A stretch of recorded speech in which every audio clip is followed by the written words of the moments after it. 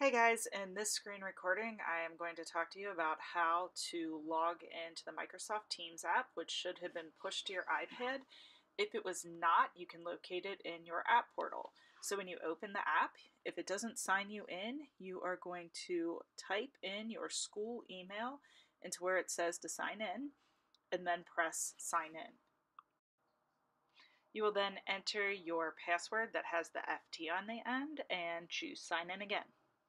Once you've signed in with your password that includes the FT, it'll bring you to a bubble and it'll say it would allow you to send push notifications. You can allow or not allow, it's up to you. Press OK to allow it to access your microphone. And then you can swipe through the information, press got it, and now you're in the Teams platform.